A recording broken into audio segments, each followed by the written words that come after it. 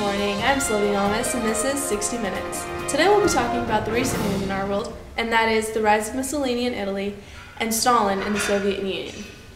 Mussolini was first part of the socialist newspaper, where he talked about anarchism. In doing this, can show how Mussolini was very opportunist and wanted to have followers. However, since Italy was crumbling and just going nowhere, that is when riots and strikes and people were losing their jobs started. That is when Mussolini turned to fascism. Fascism is the belief in a totalitarian dictatorship controlling nearly all aspects of the state. Though unlike communism, it allows free enterprise and private property. Mussolini believes that Italy should be under a strong government and a strong foreign policy that will bring national glory. So what he did was terrorize the Italian parliament. Other parties that are not of the fascist ideal were shut down, and Mussolini also censored press. Italy is now a fascist dictatorship. Under Mussolini's rule, conditions for workers improved greatly, and the membership of fascism rose enormously. Now for Joseph Stalin, things didn't look too great. After Vladimir Lenin died, Stalin, Kamenev, and Zinoviev, members of the Communist Party, allied against Trotsky, who was the contender of replacing Lenin. Then he switched sides and allied with Bukharin and fought against Trotsky, Zinoviev, and Kamenev, and eventually won his power. Stalin believes in communism, where his social classes are abolished and property is controlled. Many living under Stalin's rules have said that their freedom would be taken away and that they would have to devote their lives to the rules of communism. People would be so scared to do anything because they would be condemned if they went against Stalin's rule. My dear friend sat down with a civilian who lives under Joseph Stalin's rule and interviewed them about what it is like to live under such a controlling ruler. Here's what they had to say. We're here with Vladimir Markov, a Russian civilian. Tell me, Vladimir, what do you do for a living? I work as a peasant farmer. I work with my 2 kids and my wife on my personally owned farm. That's very interesting. So tell me, how do you feel about Stalin becoming a dictator and coming to power? Well, at first I was just like everyone else in my beliefs. I supported what he had to do for our country with his 5-year plan. And even though he was going to become a dictator, I felt like in order to help our country, I had to take total control. But after a while, I saw many of the atrocities he committed, and I started to disagree with his philosophy and what he was doing for our country. So you're not happy that he's a dictator? Not anymore. What did you mean by Stalin's atrocities? Well, what I meant is that Stalin is a ruthless man, and he will do anything anyone who opposes him. And I've seen a lot of gruesome things that he's done while he's been in power. Just yesterday, my neighbor was dragged out of his house in front of his 2 kids and wife and was shot by 2 Russian soldiers. And later I found out he was shot just because he was in an anti-Stalin group, and the government found out, and that's why they killed him.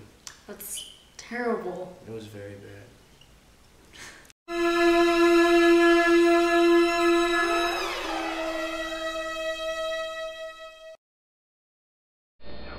What other ruthless things have you seen or heard about under Stalin?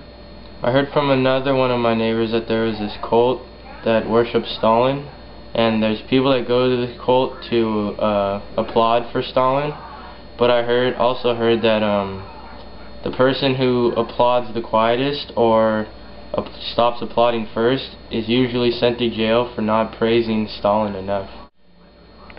How do you feel about Stalin now? And why don't you stand up for yourself if you disagree with Stalin?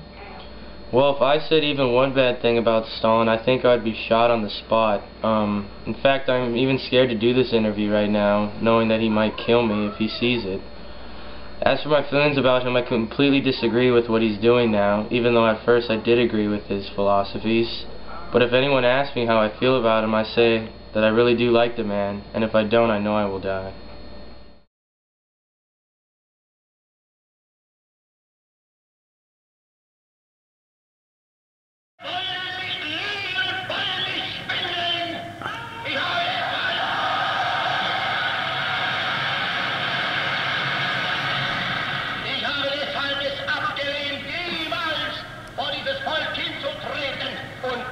Versprechungen zu geben. Die nun selbst allein liegt die Zukunft des deutschen Volkes.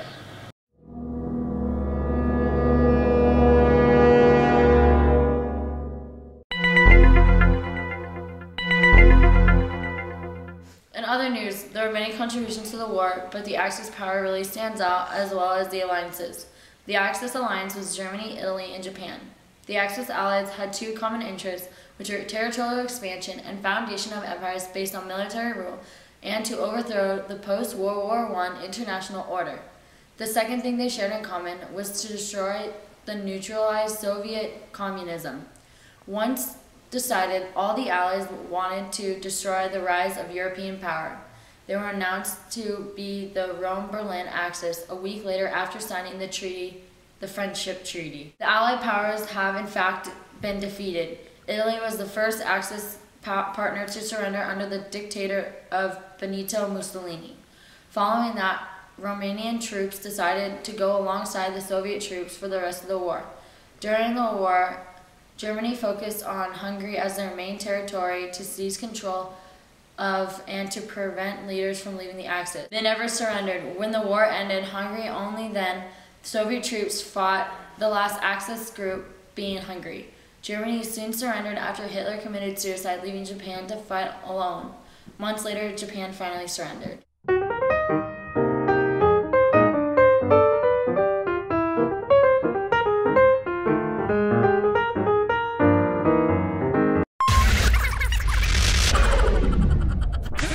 Go. Whenever you're ready. Just start reading. Why is it so funny? Why do people laugh every time we try to record? Okay, whenever you're ready, I'm just going to hold it. Start and stop whenever you want to.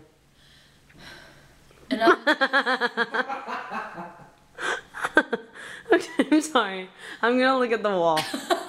All right, you can go. Ready? Mm-hmm. And I've seen so many things. Under Mussolini's conditions, Is what they wanted to do. Just start from there. No, redo. Ready? Yeah, I'm ready, dude. I've been ready. Her eyes. Jordan, just come and look at her eyes. Okay, go. Just start reading. They look like black dots. newspaper, where he talked about